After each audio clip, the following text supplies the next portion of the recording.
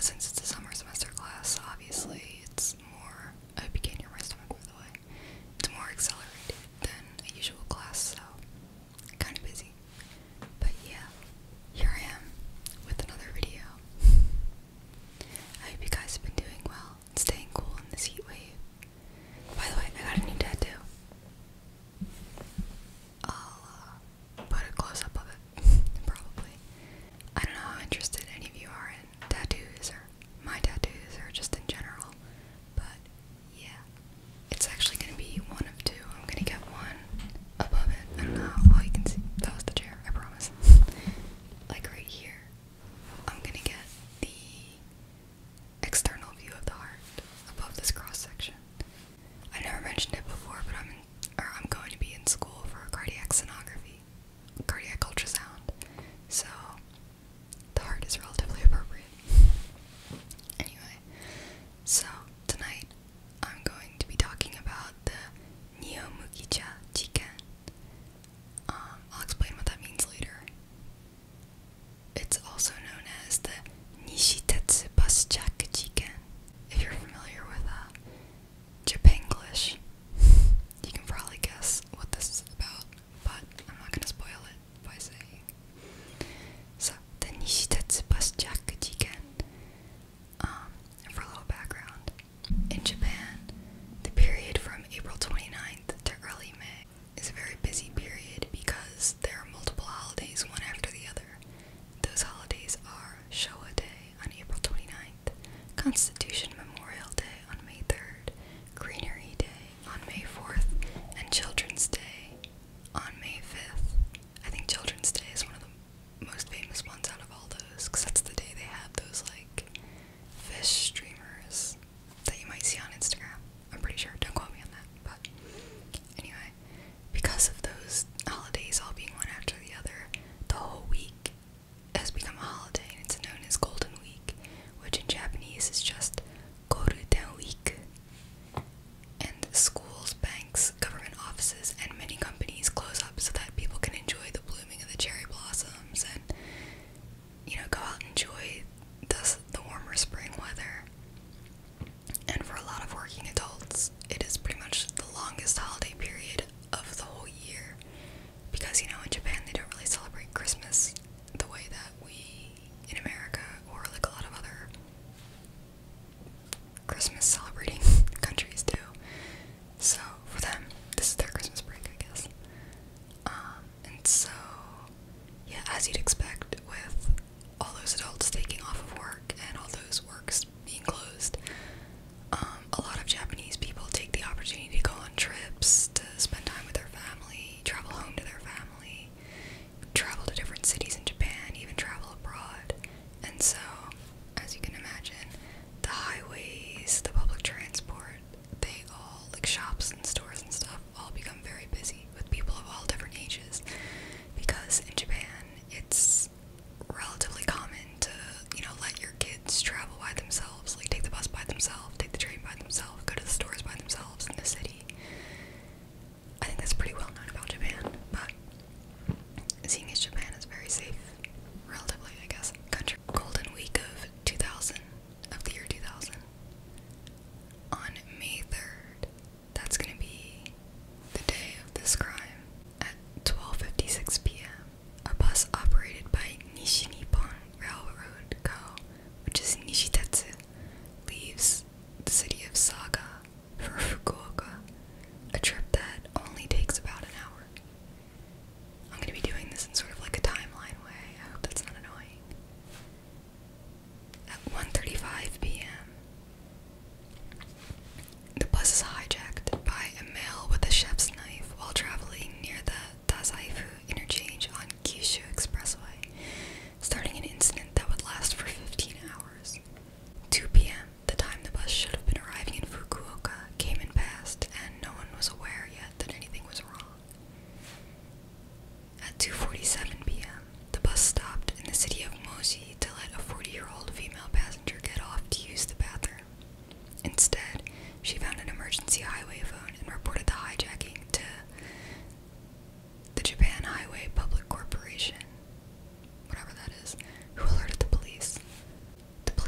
and chase the 40-seater bus along the Sanyo Expressway in Yamaguchi Prefecture as it headed east toward Hiroshima.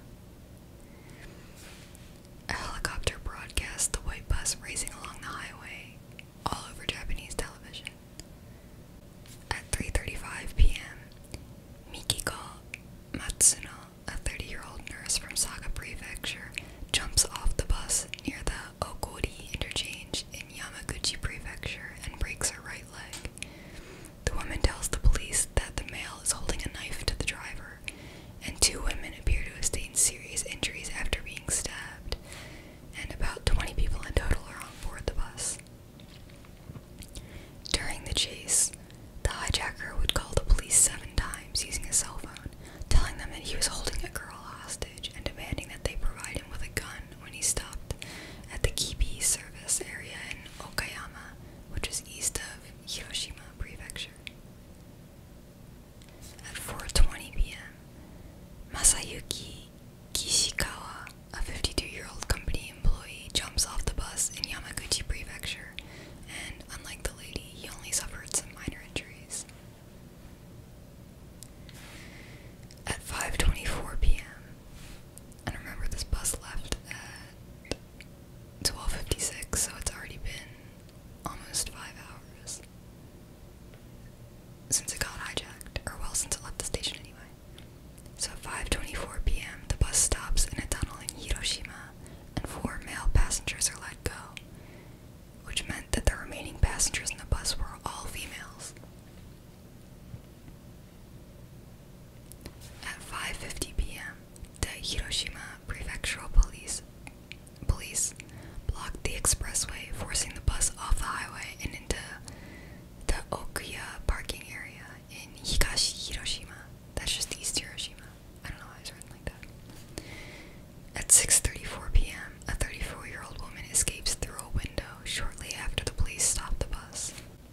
At 7:25 p.m., the police surround the bus and start to negotiate with the hijacker, which results in the 2 injured women being released and taken to the hospital. At 9:37, 2 hours later, after almost 4 hours of negotiations, the bus begins traveling again, eastward from Okuya parking area, this time surrounded and being led by a police car after the hijacker demanded to go to Tokyo. At 10:02 p.m., the bus stops at Kodanai gas station in East Hiroshima, apparently to refuel. Police delivered food and tea to the vehicle and resumed their talks with the hijacker. And at that point, they had called his parents, and the parents, I guess, were also helping them to negotiate with the hijacker. At 10:34 p.m., a 72-year-old woman is released from the bus and transported to the hospital. At 11:10 p.m., the police identify the hijacker as a 17-year-old male from Saga, and I'm gonna assume that means they publicly identified him, like they released his identity, because if his parents were there a couple hours earlier, then they already knew who he was, I guess, or they had already found out who he was. So I'm gonna assume that just means that they released his identity to the public. So at this point, it's now May 4th, the next day. At 12:35 a.m., another passenger, a 52-year-old woman this time, is released. At 5:03 a.m., pretty big time jump there, Japan's SWAT team equivalent, the Special Investigation Team, which in Japanese is Tokushu Jikenso Sakakari. The Osaka and Fukuoka teams both stormed the bus through its windows amid billowing smoke to subdue the hijacker, and rescue the 10 remaining captives, including the bus driver. And at that time, the 17-year-old hijacker was arrested without incident. So in the media, they actually didn't name him. Neither the media nor the courts released his identity.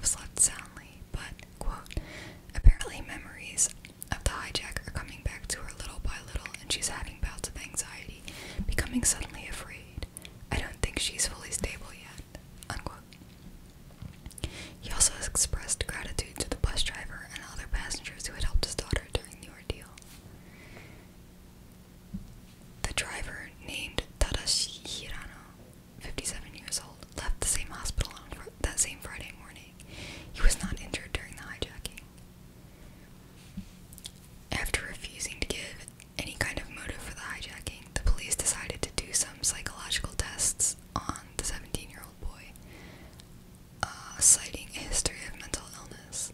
They said that his speech and behavior were at times unintelligible, and he'd refused to eat since being taken into custody. Police also said that the 17-year-old... Okay. They also said that he purchased the knife used in the hijacking at a cutlery shop in Saga for 16,000 yen, which is roughly $160. It's actually a little bit less than that, but we're gonna go with just 160 bucks. On Wednesday, immediately before getting on the bus.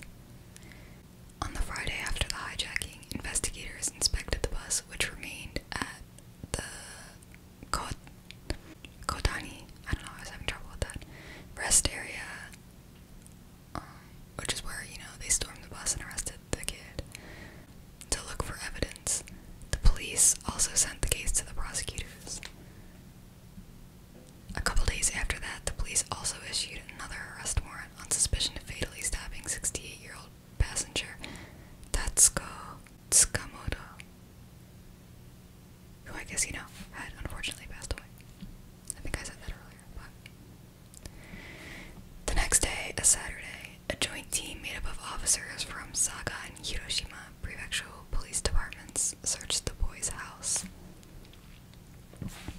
On May 17th, the police handed him over to the prosecutors on suspicion of murder and attempted murder, in addition to the other charges of possession of an illegal weapon and kidnapping.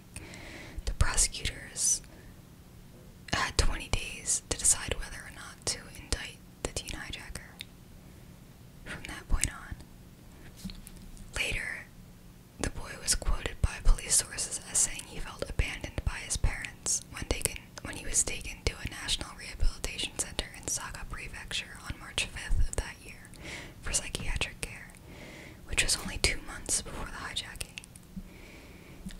His parents had called police the day before, March 4th, telling them that he often locked himself up inside his room for a long time, and they had found several knives in there, along with a note saying he intended to commit a crime. The parents said that sometimes they could not understand what their son was saying or doing. After speaking with the parents, police went to the boy's home and found several knives, including campers-type knives, I guess like a Bowie knife, I don't know, and the note in his room that the parents had mentioned. They checked his computer, and he'd posted on 2channel that another person inside him had ordered him to kill. Help, he wrote. They also found that he had bought a knife through the internet. Before the police visited the boy's home, the boy had a checkup at a national rehabilitation center in Saga Prefecture. The doctors there decided that he only had character problems and needed not be hospitalized for psychiatric treatment. But since he had knives and had posted a message about killing someone, the police convinced his parents to hospitalize him after all. And apparently, he was pissed off by that, the fact that his parents brought him to the facility without his consent, saying that he wished they told him beforehand about their plans for him to be treated there, adding that he threatened to get even when leaving his family's home in Saga. And the only reason he wasn't in the hospital during the Golden Week holiday is that he had been released for holiday break. So he should have been there, but they closed for the holiday, so. And it was later discovered that the hijacker had made another post on 2channel just an hour before the attack. So for anyone who's unfamiliar with 2channel, which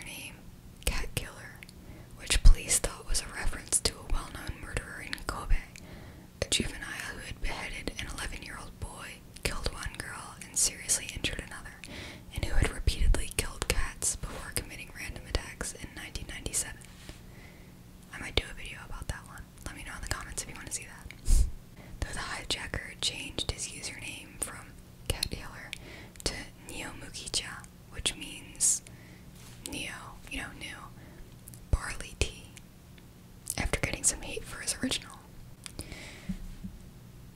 Despite how most people would, how you'd really just automatically interpret the whole another person inside him telling him to kill people thing, Masaki Noda, a professor of psychiatric pathology at Kyoto Women's University, said the expression, another person inside of oneself, is a wish to transform oneself that can be held by anybody and does not have significant meaning. More importantly, a person with a double personality cannot see it themselves and thus is unable to form such an expression. He said he believes that the boy is suffering from a personality disorder.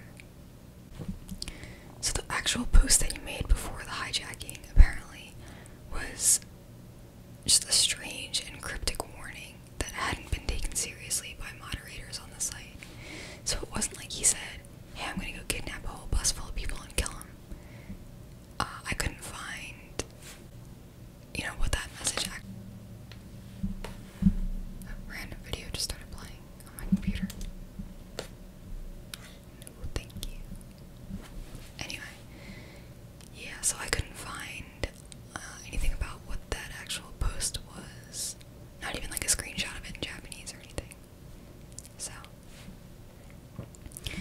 the maximum penalty in Japan for taking and killing a hostage is death. But in 2006, the hijacker was officially released from a medical reformatory facility, having only served 6 years. At the time, I guess up until that point, 2006, the media and the courts had held back his name, like I said, seeing as he was a minor at the time, and that's the law in Japan. It eventually did get out, along with his background. He was basically doxxed, and his name was Seiichi Taniguchi.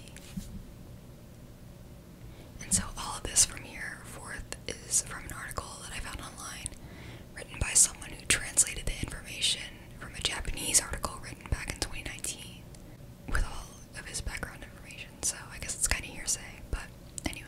Seiichi Taniguchi grew up in South Japan in a typical middle-class family, with his father being an office worker for a construction equipment company, and his mother being a nurse. In elementary school, Seiichi always had good grades and was an honor student, but was known to seem distracted and didn't seem to enjoy being around his classmates. In junior high school, he became a target of bullying by the other students. So he still had good grades at the time, but the bullying increased and he became more and more isolated and started showing signs of aggression, and at home he would often lash out at his mother. He demanded respect and felt entitled to it since he was the heir to not only his grandmother's home, seeing as she left it to him when she passed away, but also his parents' fortune. They didn't seem that rich to me, but whatever. Possibly lacking control or self-esteem from school, he was basically demanding it from his family. In high school, his isolation became worse and he had trouble communicating with other students. So he eventually refused to go to school and became what is known in Japan as a hikikomori, which is basically like a shut-in or like a recluse. So on weekends, his parents would often drive around various areas of Japan and they would force him to come along with them on these long drives, but Seiichi's only true enjoyment was his computer and the forum 2chan, which I already talked about, but I guess it's basically, you could probably just think of it like Reddit, except maybe even bigger than Reddit. So, like I said, he would post aggressive posts and had the profile name Cat Killer, but he quickly realized that bullying wasn't exclusive to school. It also happened a lot online, and so he was often bullied and made fun of because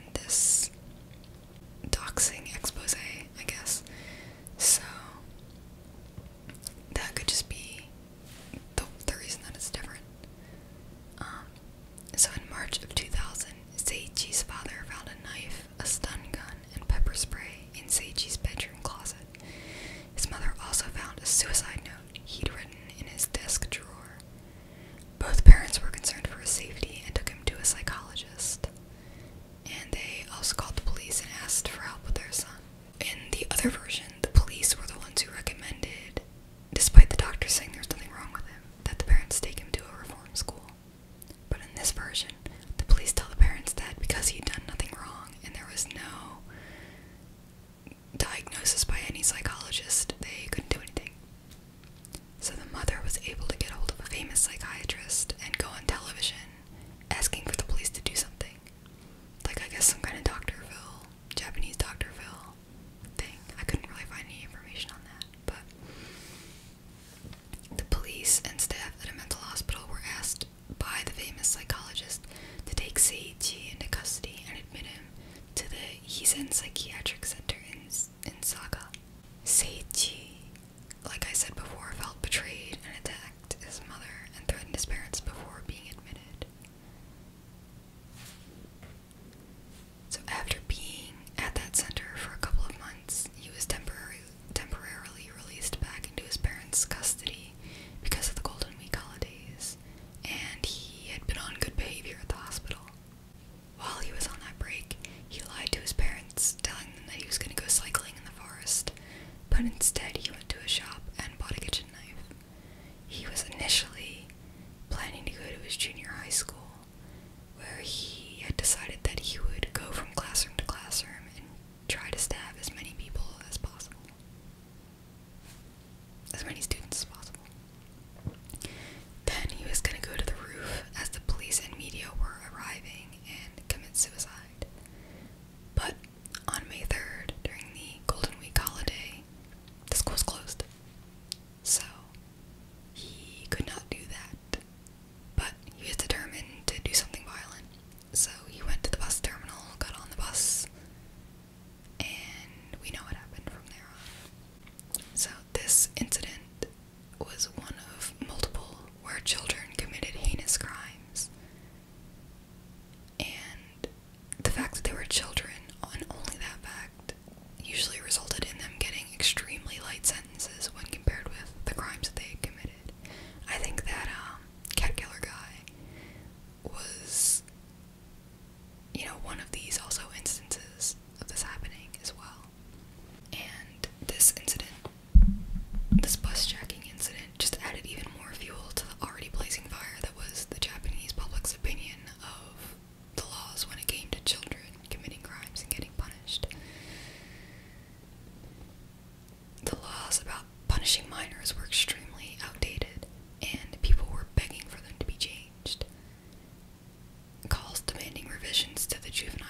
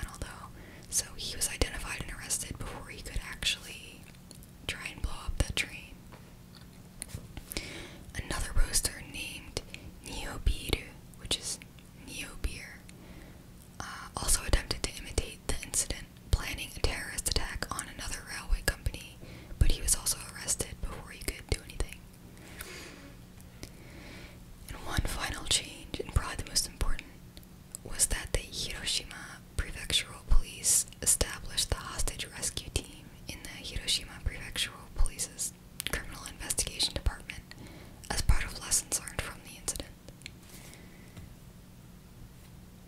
So, that's everything I have on this. I'm sorry if my retelling of the events was a little dry. So I feel like this is just another in a long line of videos that I've done where teenagers or young adults who feel rejected by society have just taken those feelings and gone out and attacked people because of them. Since I kind of said it really shortly, he only ended up serving 6 years in prison. Well, not even in prison, in like a mental rehabilitation facility. I can't really know how nice or terrible of a place it was, but I hope you enjoyed this video. Let me know what you think about this case. Let me know if you have any requests or anything. I wouldn't mind doing a non-Japanese video if you want to hear that, even though I kind of specialize in Japanese ones. I had an idea to do a video about, like, road rage incidents, you know, where someone got killed because the other person shot them because they stepped on the brakes too hard, or, you know, that kind of thing. I read one recently about a guy who was killed because he got windshield wiper fluid on a car that was near him, because he washed his windshield, and the guy shot him and killed him over that. That one's still